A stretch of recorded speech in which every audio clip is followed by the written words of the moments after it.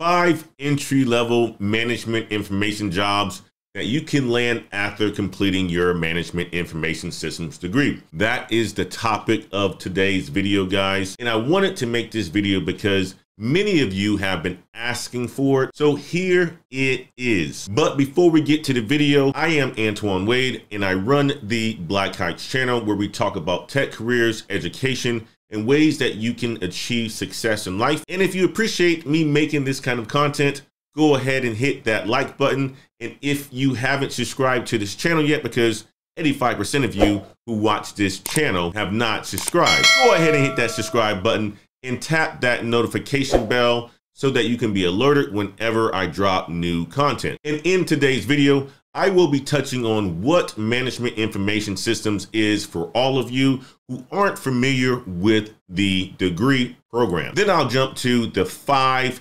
entry-level jobs that you should look at after you have graduated from an MIS program. So let's jump right to it. So what is management information systems? Well, management information systems, also known as MIS, also known as BIS, also known as Information Technology Management, or ITM, is simply the study of people, technology, organizations, and the relationships between them. And management information systems professionals helps organizations realize benefit from investment into personnel, equipment, as well as business processes. And management information systems is a people-oriented field with emphasis on delivering services through the use of technology. So MIS students learn to use computer databases to build data-driven reports,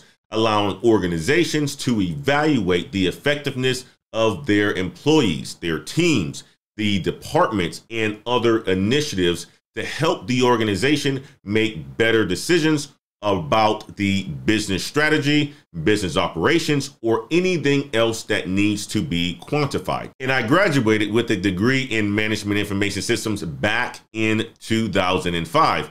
And I can tell you this, guys, this is a well-respected major because it combines business and technology.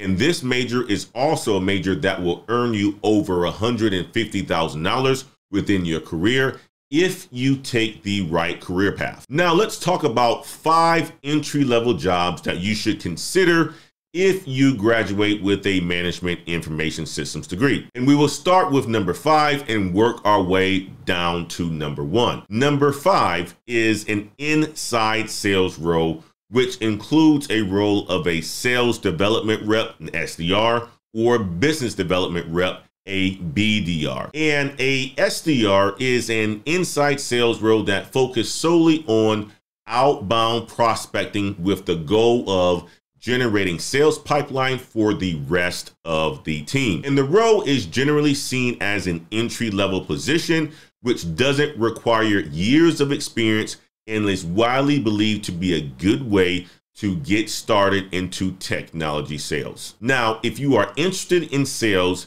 then I have a great offer for you.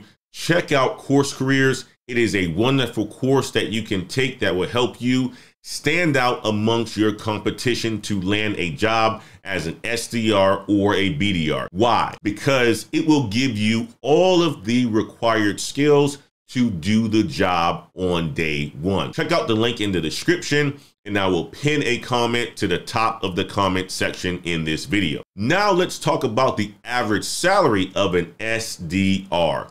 The average salary of an SDR BDR is $55,000 USD a year. Number 4 on my list is that of a systems analyst. And a systems analyst is an information technology professional who specializes in analyzing, designing, and implementing information systems. System analysts assess the suitability of information systems in terms of their intended outcomes, and they liaise and collaborate with end users, software vendors, and programmers in order to achieve the designated outcomes. A system analyst is a person who uses analysis and design techniques to solve business problems using information technology. And system analysts may serve as change agents who identify the organization improvements needed. They design systems to implement those changes and then train and motivate others to use those systems. And the average salary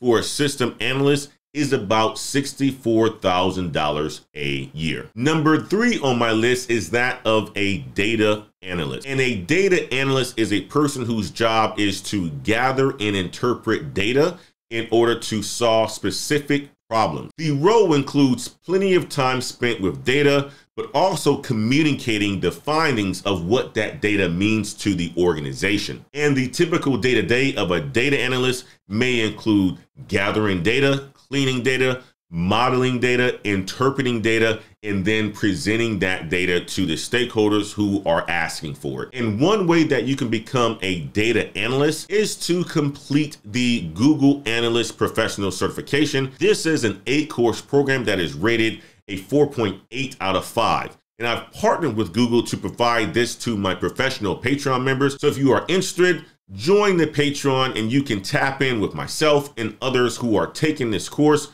and learn from them as well. And the average salary for a data analyst is about $64,000 a year. Number 2 is that of a systems administrator. And a systems administrator or system admin is a person who's responsible for configuration and the reliability operations of computer systems. And the system administrator seeks to ensure that the uptime, the performance, the resources, and the security of the computers he or she manages meet the needs of the users without exceeding budgets. And to meet these needs, a system administrator may acquire, install, or upgrade computer components and software. And they also provide routine automation. They may maintain security policies and troubleshoot, train, or supervise staff, or offer technical support for specific projects. Now, you don't need a degree to become a systems admin,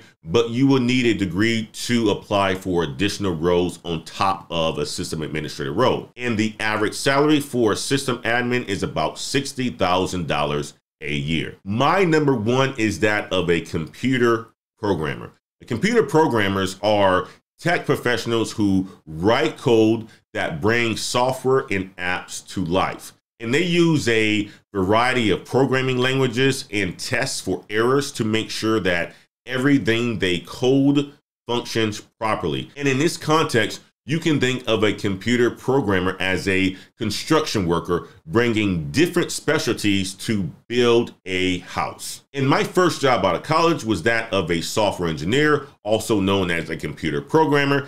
And it was great experience for me to gain the confidence that I needed to learn something difficult as coding. And I really think that this really helped me to create that strong technical foundation, which allowed me to transform into other roles that were even non-technical, but still have that ability to problem solve and think like a technical person. And if you were to go this direction, the average salary for a computer programmer is around $66,000 a year. Guys, I hope you have enjoyed this video. Do me a favor and leave me a comment on any of these roles that I've talked about in this video. Also, if you like this content, do me another favor and make sure you hit that like button. And if you aren't subscribed to this channel yet, hit that subscribe button and notification bell to be alerted when I drop new content. And guys, stick around to watch the additional videos. And until next time, peace.